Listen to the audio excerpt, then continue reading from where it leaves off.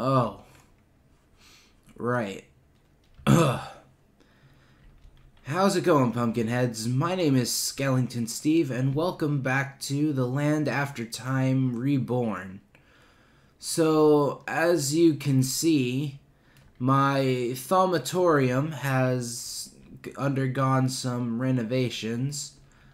I now have a bunch of alchemical furnaces and alembics all hooked up to different alchemical constructs with the crucible underneath them in case I need to make things. I have officially mined out every type of shard and taught my transmutation table how to make them, which is fantastic, so I'll never run out. Also, glad that my vision cleared up finally. I may have been spending a bit too much time in this lab doing research. But it was worth it because I finally know what I need to do to finish my lab. So that way we can speed along the process of creating the dinosaur park and such. Sorry that if I'm out of it. I could probably use a little bit of sleep. I'm gonna try to go sleep. As you can see, I've moved some things, and it's a little bit emptier than. Oh, good. I can't even sleep. Why don't I just take care of that? Oh, right. As you can see, I've made a staff, and in my workshop, in my lab, I have I have created, oh boy, I created a crafting scepter to make it to where I can craft things a lot easier. Before we go off and start doing the things I need to do for my lab, I'm gonna show you guys the park so far. So I have the entrance area pretty much figured out. Looks nice. Got bins. I got my flower picture where I'm gonna go creative mode real quick. I mean, it kind of looks like the original symbol from the first park that I had on the water gateway, which is nice. And I have little street lamps, and no matter, I think I'm gonna have to hire a groundskeeper to keep this place from getting out of hand, because no matter how many times I cut these down, they always seem to come back. So we, of course, have our Brachiosaurus, which has gotten huge. And I feel bad for having them in this area. But, you know, they like it. And they got food. And then there's the Pachycephalosaurus, who apparently is trying to headbutt the wall, or I'm not sure what their deal is, but that's what we've got accomplished for the park so far, and I think it's pretty cool that we've gotten 2 attractions so far that people can come and view, but you know, it's still a work in progress. Also, I've went ahead and I've upgraded my infusion area. I built a wall and put paving stones of warding around the outside of it, because when I'm in here doing things that needs to get picked up from a thing that I did. When I'm in here doing things, I don't want creepers or zombies or skeletons or anything of that nature to come wandering in here or spawning in here and making my life miserable while I'm trying to accomplish arcane things. So, making my lab better and upgrading it so that we can do cool things. So, what we're gonna need is a special item called the Primordial Pearl. Now, you may have remembered that I found something like that back in the Hubris world. Or was that me? I don't remember if that... Anyway. Basically, the Primordial Pearl is a small bauble that is said to contain the essence of primordial magics as we know it. The only way to get to it is to travel to the Eldritch planes called the Outer Lands. And the only way to get to the Outer Lands is by performing this ritual, the opening of the eye. So what we need to do is, first off, we need to make 3 more of these, or try to go find some Eldritch Guardians or wait until they find me. I would prefer to just go ahead and make 3 more of these. And then what we need to do is go find one of those Eldritch obelisks where the cultists like to hang out and channel their dark energies and whatnot from. And we place 4 of these Eldritch eyes on the keystone in the center, and it opens the portal through the sinister node once I channel Vs through it, which I'm going to have to restrain myself from using all of this. And then once we do that, we can go through the portal into the Outlands, and then we'll be able to find the boss that we need to kill in order to get the Primordial Pearl. So that's where we are on that. So,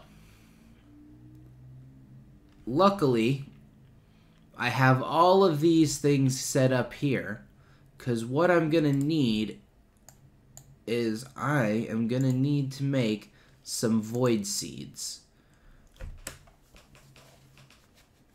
So, to make void seed, actually, I think I have a couple of void seeds in the house from wandering around trying to find a specific. I was looking for a book, and I found it, and let me tell you, that was a doozy. It was a doozy of a read. Anyway. Alright, let's see. We got 1 void seed.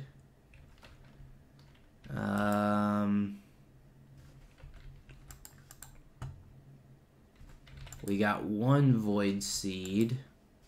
We got 2 void seeds. So in all actuality, we just need to make 1 more. And then we'll have what we need to start making more Eldritch Eyes. So, to make a Void Seed, we need 2 Alienus, 8 Tenebrae, and 8 Vacuos. And we need to toss a seed in there. So let's get a seed first. I believe ender pearls work well for alienus.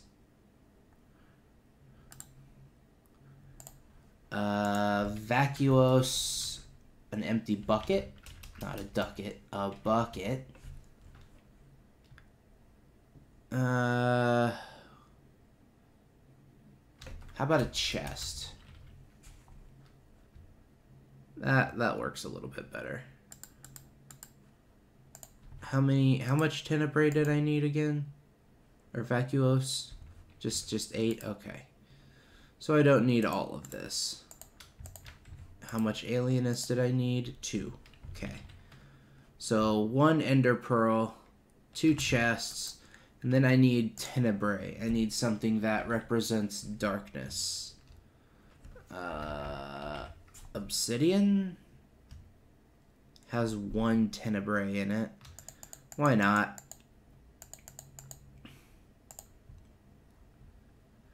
Alright. So, I'm not sure if I showed you guys how this works, but I'll go through it again real quick. So, you pop the item in here. It shows you what you can make with that item. And then you go ahead and you toss things into the furnaces for them to create, or for them to use the aspects for. And I'm gonna need to clear out some room.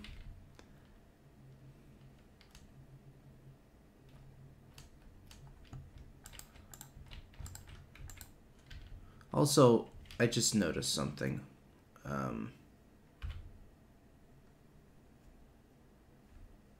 There. Anyway. I have some more jars in here, right? Ah, there we go. Actually, I just need... I don't have anything that has Ignis in it. Never mind. I'll just... Oop, I put them back. Okay. Sorry. Like I said, I've been sitting at that desk for actual days now, and it's affected me. So, Arbor, get that out of there, get Precantatio out of there, and get Eider, yes, Eider. Get that out of there. Alright, so we'll throw the obsidian in here. Get it melted down. And we'll get the... Once it's all emptied out and everything's in its proper place, we'll clear that all out. So... Ignis, need the Tenebrae, need the Alienus, Terra. Alright, so once we have all the aspects that it's gonna need in here, we just right click and click that and tell it to start making. And it will start dragging the aspects from the other pieces, from the other alembics, and put it in here. Sometimes I think the works get gummed up a bit. Where? Okay. And I need to fix it.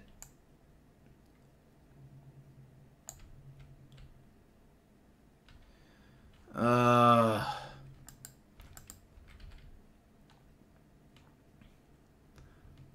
don't know why that happens.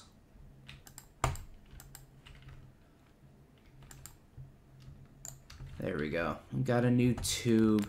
And just in case, where's my... Ah, there's my good pickaxe.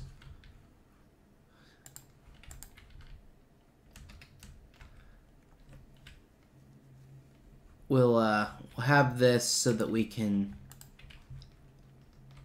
break it again if it... There we go. Yeah, see, the works get gummed up a bit, and I gotta replace pipes. But then, bam! Once it gets what it needs, it pops out what I need. Pretty cool, right? So, now that we have 3 void seeds, we need 3 eyes of ender and 3 gold ingots. Not oxydaisies. 3 eyes of ender,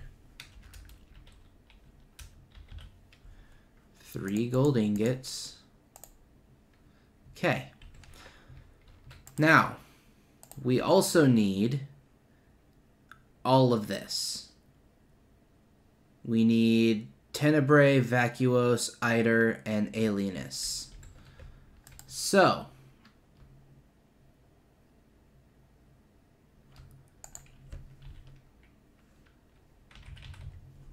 Ender Pearls are good for Alienus and Eider.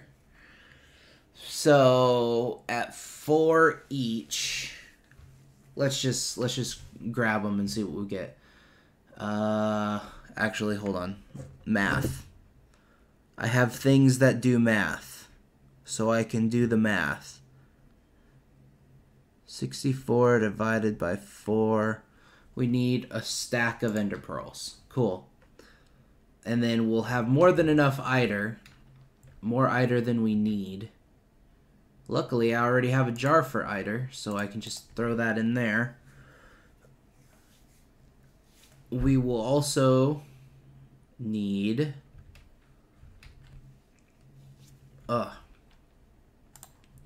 We will also need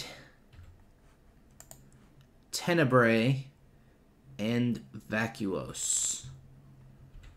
So we'll need more obsidian, which we will need 16 of it, I believe. That's what it said.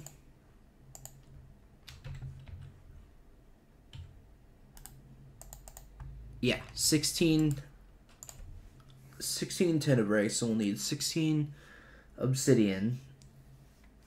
And then Vacuos. Yeah. We need 4 chests. Alright. So, let's start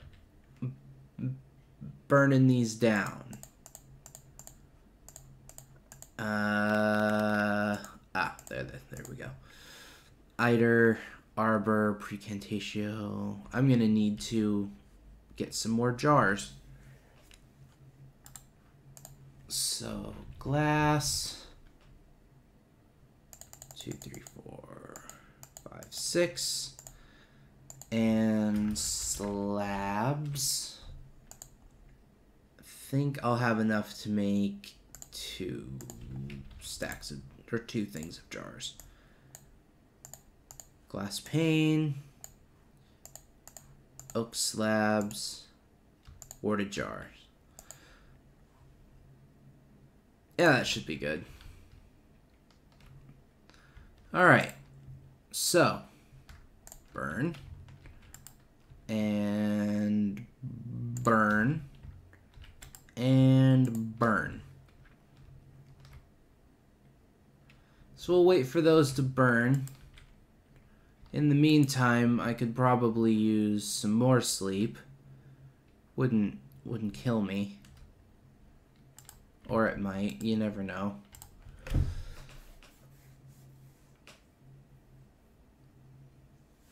Ugh. Well, I'm feeling a little better, actually. Not gonna lie. It probably helps to to get some sleep after doing nothing but researching.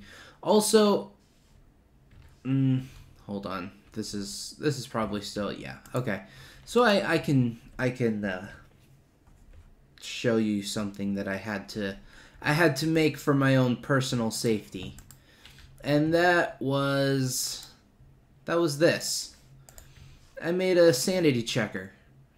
This thing lets me know when my warp is getting a little too high. And as you can see, my warp is pretty darn high. So I'm gonna need to do something about that at some point. Otherwise, I'm gonna go crazy. And that's not good for business if I go crazy. Luckily, I found out that I can get rid of warp using purifying bath salts in an arcane spa with sanitizing soap. So eventually I will make myself a spa where I can make myself not go crazy. So let's see. All right, let's go ahead and clear out the Eider. And we need the Tenebrae, but we also need to get the Terra and the Ignis out of there. Need the Tenebrae, need the Eider, don't need the Ignis. We need the Vacuos. Boom. Got all that. No, we need that. I'm just gonna get rid of the arbor. I have way too much arbor. There. Way too much of that. 'Cause I've actually started making this work. So I have a lot of this. So to explain some things, you may notice there are some other tabs in my Thaumonomicon. My initial plan for what I wanted to do here required a couple more mods than I had. So I had to go add a couple of mods to this list.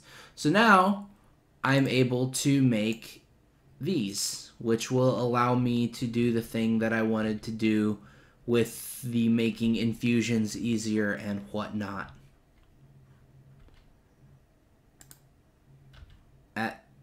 Where'd it go? Oh, it's over here now. Alright, so 64 Alienus, 16 Tenebrae, way more than enough Eider and Vacuos. Let's oh crap, I'm gonna need to do that more than once.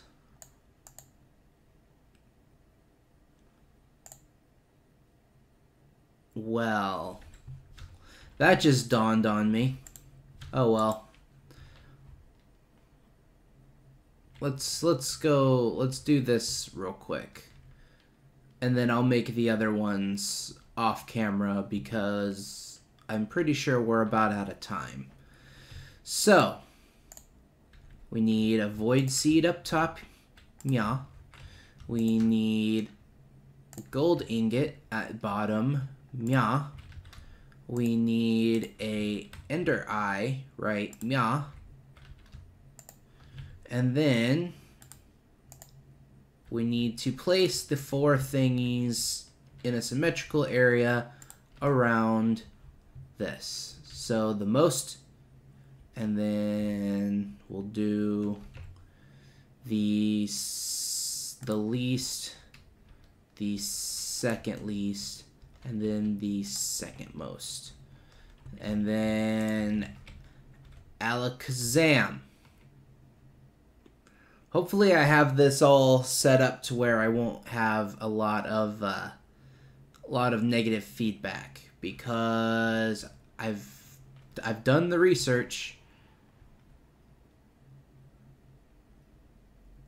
So I'm just a hoping and a praying that I don't create flux or get zapped. Sheesh, that's taking a while. Then again, it is draining out that entire thing. Oh, shat.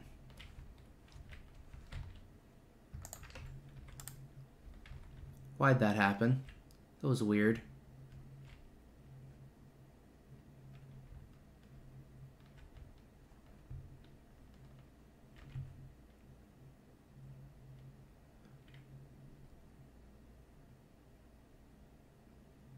We did it! We made one! Cool, so now we have two. And apparently they don't stack. Awesome! So, that is, that's what I've been doing lately. Oh good, I've caught a bit of the flux flu. Lovely. So, I'm gonna go ahead and clean this up, and I will get more of these made, and then next time we'll take a journey. We're gonna go on a crazy little trip. Let me tell you guys. And I think also off camera, what I might do is make my spa, because I'm definitely gonna need. I'm gonna need to de-crazify if I'm gonna go into the place of Eldritch whispers and evil nonsense. So, for right now, thank you guys so much for watching. Don't forget to hit that subscribe button to become a member of the Pumpkin Patch today. And I will see you guys in the next episode. See you later.